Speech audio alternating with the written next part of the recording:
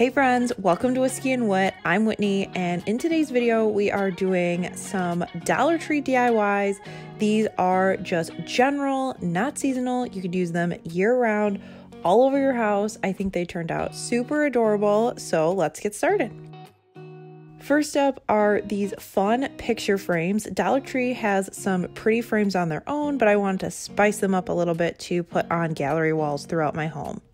So for this, I used 2 of these free hugs hanging signs as well as 2 of these whitewashed picture frames in 4x6 size.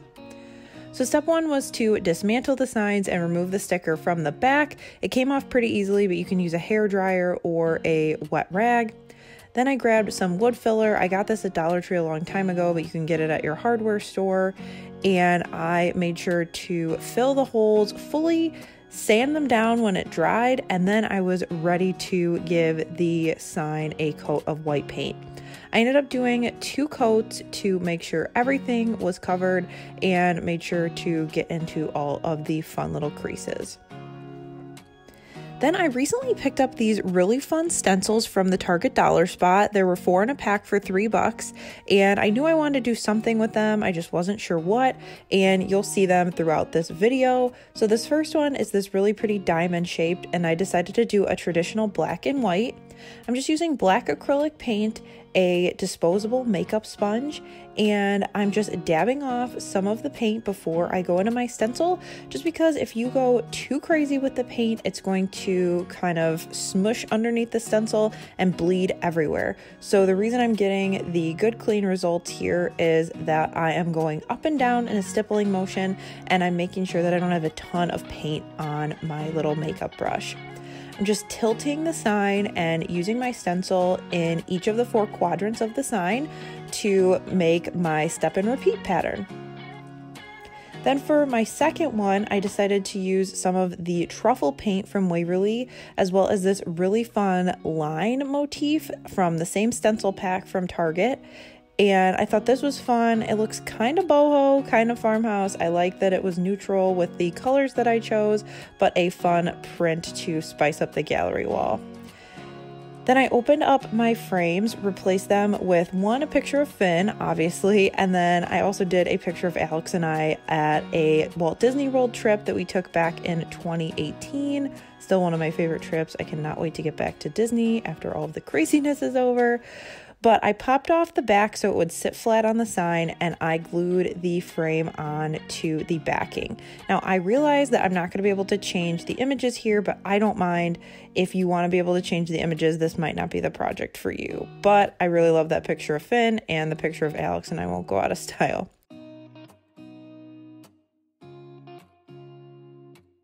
Then I just put 2 heaping globs of hot glue on the back of the sign, added some jute twine, and then added a little bit more hot glue over the top to hang it. Now you can either lean them up against something like I did here, or you can hang them on the wall. Now they are not heavy at all, so with the hot glue, I just use heavy duty Gorilla Glue hot glue, and they are doing really well on the wall.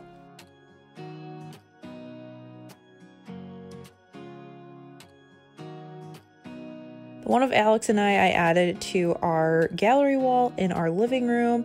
I absolutely love this photo of us, and I really like how it goes with my overall farmhouse vibe, but it's still a little funky and a little different, and it adds some character. I was in dire need for some artwork for our guest bathroom downstairs, and these did just the trick. Now, I was inspired by this particular set of wood signs from Etsy, and I wanted to make them myself. So it is freezing here in Illinois. It warmed up a little bit, but I did not want to be outside cutting wood, so I decided to try this wood technique that everyone's doing all over the internet. And I think it turned out really well. So the first thing I did was grab some black Dollar Tree poster board, and I measured and cut it in half. I'm using a self-healing mat and a rotary cutter, and this is life-changing. I have never done a rotary cutter on poster board, but I did see it on the tutorial I followed to create the wood pattern on Emily and Lizzie's blog, or Lizzie and Emily. I will link the information down below, but it popped up on my Facebook feed and I took it as a sign. So then I cut 3-inch strips of the white foam board, so then that way I had a 3-inch border around each of my signs. So I'm doing everything twice since I made 2 signs. Once my 3-inch pieces were cut, I lined them up on the outside of my sign, and I first marked where those longer pieces needed to be cut so there wasn't an overhang.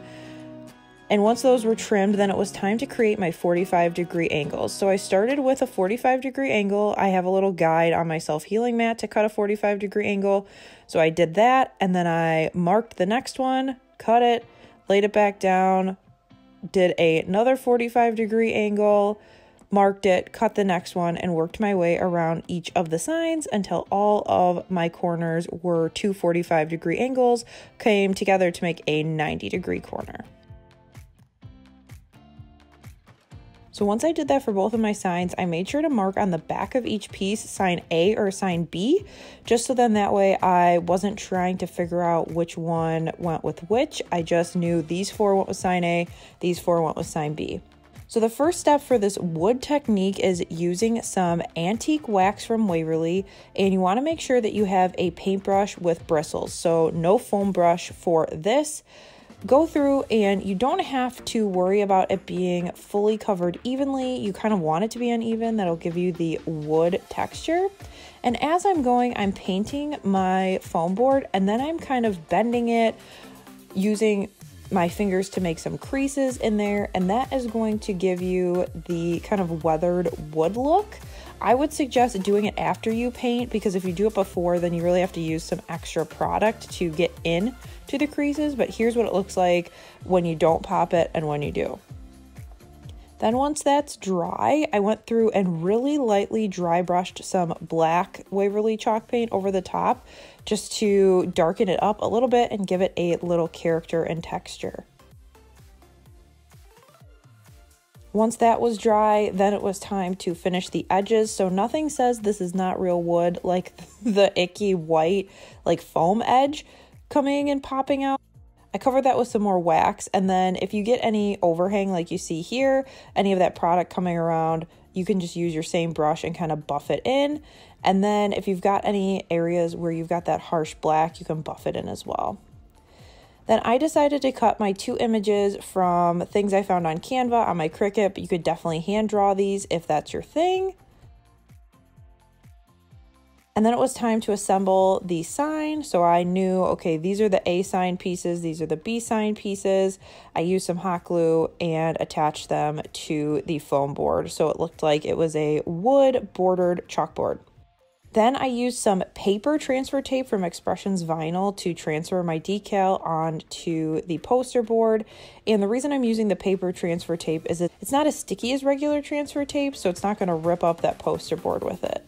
And I was so happy with how these turned out. I was like, it looks good and easy enough through the tutorials I've seen, but I didn't know if I could do it. Let me tell you, these are super easy. And then to finish off the look, I knew I wanted to hang them on the wall. So what I did is I measured halfway on the back. Then I did the same hanging thing technique, I guess, that I did with the other signs, with the picture frames. And I'm just pulling the center to that center point so that when I go to hang it, I know that it will be centered on the wall. So overall, with these faux wood pieces, I had 3 pieces of foam board. I didn't even use all 3 pieces, a little bit of vinyl, and the supplies to paint and distress the outside. But these are super nice. They fit really well in my bathroom, and I also love that they're not super heavy, especially as Finn gets older. I would much rather, if something was gonna fall, it be this poster board rather than real wood. So if you've been around on my channel for a while, you know this area is reserved for these pennant signs from Dollar Tree. I have some for pretty much every season, and so I've got 2 more options for you today. The first one we're going to do is the welcome-ish sign, and we're going to paint it a gray buffalo check. So I gave it a first coat, probably 3 coats total of white Waverly chalk paint. And if your sign has a lot of glitter on it, you can just use some sandpaper to really rough that up before you paint over the top. Then we are going to tape off our buffalo check lines. So I'm using 1-inch painter's tape and I'm going through and taping off vertical lines. So I stick down a piece of tape, I use a little spacer piece, and then I put down another piece of tape.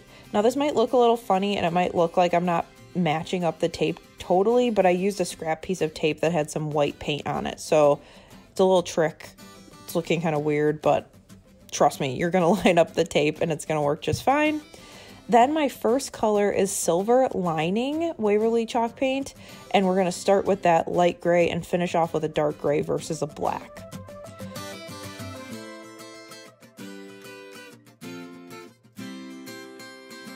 So once that's all painted, you're going to peel off those vertical stripe pieces of painter's tape and put them to the side because you're gonna need them later. I just stick them to the side of my table.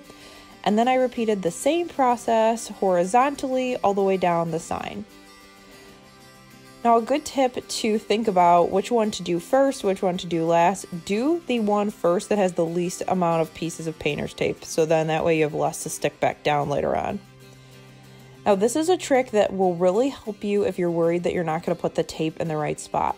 Go through and mark yourself some lines and put X's where the painter's tape originally was, so where the white lines are. That way when you go to paint like this and you're not able to see through, it's going to tell you where to put your painter's tape back, and you'll see in a second why that's important. So same color, paint it, let it dry, and then stick your painter's tape right back on the top.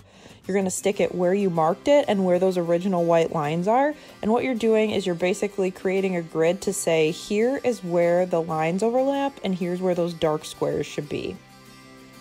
Then I went through with the color Elephant and created those dark squares.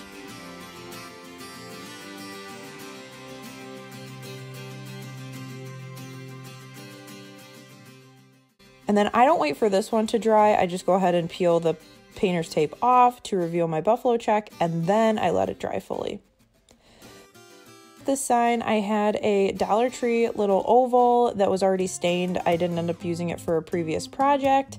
And I put the saying on it, glued it to the sign, and then to finish off the look, I had a little bit of leftover boxwood from a Walmart pick that I had from a previous project. I just wrapped the center with a little bit of jute twine and glued it to the top to finish off the look.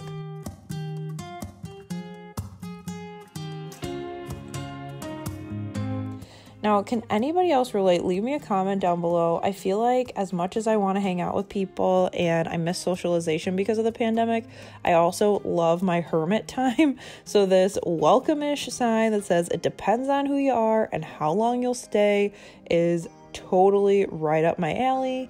I definitely want to socialize and hang out, but I also want to be able to go to bed early and hang out and do what I want to do.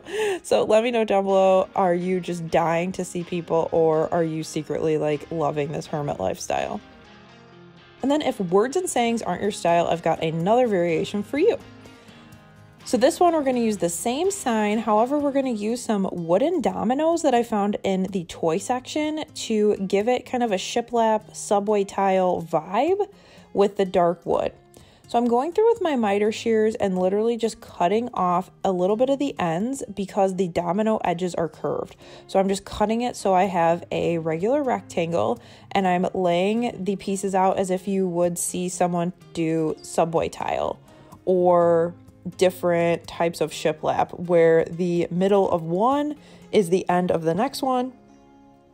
So then once I did everything I could with the full pieces, then it was time to go through and mark and fill in any of those edges. So it's basically like if you're cutting tile or if you're cutting like flooring or anything, you go up to the edge, mark it, and then cut it. I'm doing that again with the miter shears. So then the goal is to cut all of your pieces so then that way you have the same shape of the sign just covered in these different wood dominoes.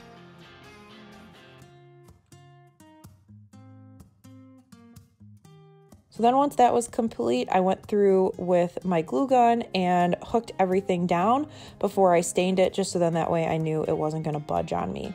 And also, if you open the pack of dominoes and freak out and say there's writing on them and they're waxy, don't worry, that's what the front looks like. But the back is this pretty wood that takes stain really well.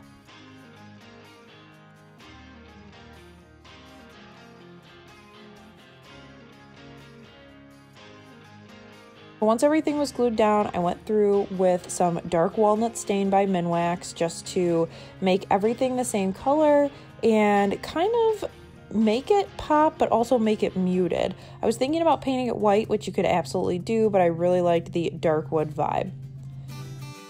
When I was looking for a stencil for my other project, I saw this herringbone type pattern and thought this would look really good on this sign, especially because the bottom is essentially an arrow. So kind of playing up those similar shapes in different directions. Same process, used some white chalk paint, dabbed off excess, and then went through and just stippled and did the stencil about 4 times until I completed the whole sign.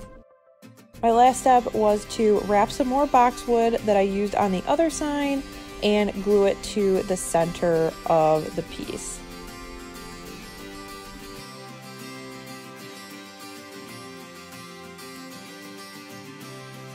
I love how the boxwood on the sign ties it to this boxwood wreath where I hang those over my coffee bar.